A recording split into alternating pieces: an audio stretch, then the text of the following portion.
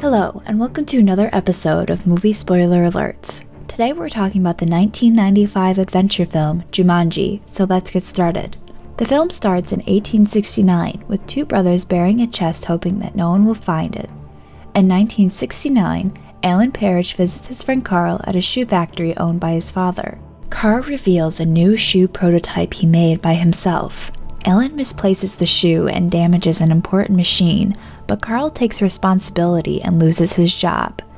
Alan finds a chest containing a board game called Jumanji and brings it home. Sarah, his friend, arrives and they begin playing Jumanji. With each roll of the dice, the player pieces move by themselves, and a cryptic message describing the roll's outcome appears in the crystal ball at the center of the board. Sarah rolls the dice, but nothing happens. When Alan rolls the dice, a message tells him to wait in the jungle until someone rolls a 5 or 8, and he is sucked into the game. Afterwards, a swarm of bats appear and chase Sarah out of the mansion. 26 years later, Judy and Peter Shepard move into the vacant parish house with their Aunt Nora, their parents having died in an accident on a ski trip. Judy and Peter find Jumanji in the attic and begin playing it. Their rules summon giant mosquitoes and a group of monkeys. The game rules state that everything will be restored when the game ends, so they continue playing. Peter's next roll is a 5, which releases a lion and an adult Alan, who rushes to his father's factory. On the way, he meets Carl, who is now working as a police officer. In the now abandoned factory, a homeless man tells Alan that after his disappearance, his father abandoned the business and searched for his son, until his death 4 years earlier. The factory's closure has devastated the town's economy. Realizing that they need Sarah to finish the game, the three locate Sarah and persuade her to join them. They continue playing until Alan's roll releases a hunter named Van Pelt. The next roll summons a herd of various animals, causing a stampede, and a pelican steals the game.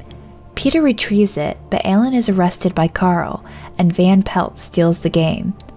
Peter, Sarah, and Judy track Van Pelt to a department store where they set traps to retrieve the game, while Alan escapes from Carl's car. The four return to the mansion and release one disaster after another, until Alan finally makes the winning roll, causing everything that happened to be reversed. Back in 1969, Alan and Sarah are children once again, but have full memories of the game's events.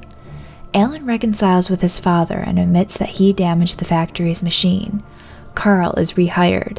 Alan and Sarah throw Jumanji into a river, then share a kiss. In the present, both of Alan's parents are alive and well, and Alan has continued his father's business. Alan and Sarah are married and expecting their first child. They meet Judy, Peter, and their parents Jim and Martha for the first time at a Christmas party. Alan offers Jim a job and convinces them to cancel their upcoming ski trip, averting their deaths.